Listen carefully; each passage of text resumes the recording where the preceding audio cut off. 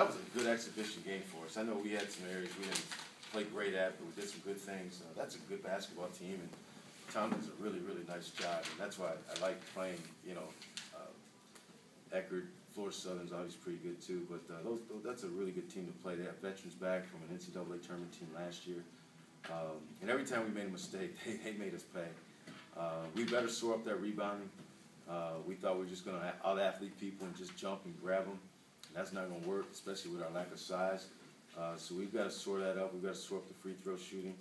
And we've got to, in fairness, both my point guards, we got to get AC healthy. It's going to be a little while with him. And Tino didn't practice. He had a virus and was really weak today too. So we just tried to tag team it and, get as much as we could out of both those two guys. But, neither guy's playing at 100%. But I thought finally in the second half, the first half I thought Hawkins gave us a nice lift in Poland.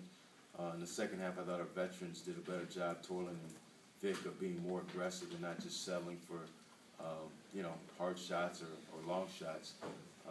I do think we're a much better three-point shooting team. I know it was abysmal today, but that will get better. Noriega should be okay. I mean, he's got a bruise. It might take a couple of days, but I feel pretty good that he'll be ready to go on Saturday. Despite the virus, Brock with 9 assists and 0 turnovers. Yeah, that's pretty good. That catches your eye. That does. I mean, there's no question. He can play a lot better than that. I know his free throw shooting, I don't think it's that bad, but he's a tough kid. I mean, it doesn't look pretty, but he is tough, and he can get to the rim. He can make some plays. He can guard the positions. He can play either spot.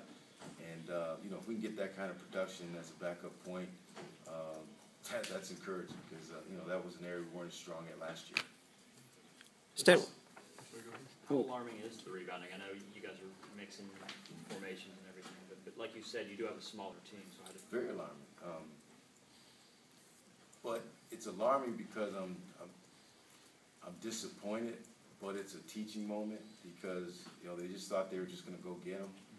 And, there were some long shots and our guards were leaking out. And there was a lot of other times where we just turned and we're not finding our guys. We're not putting bodies in people. It's an easy fix. Fundamentally, it's a hard fix in terms of now we got to get tougher. I didn't think our team was as tough as we were last year. We got to get better at that. I don't want the identity of toughness and rebounding and defense to leave, even though we're going to play a little bit faster.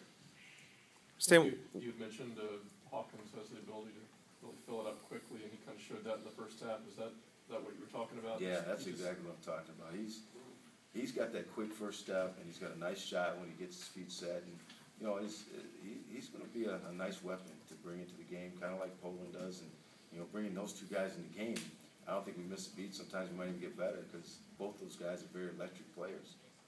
Stan, with AC, what exactly is limiting him from a health standpoint? Now he's got a tendon. I would say a tendon strain. I guess that's the best way to put it, or a muscle strain in the calf area.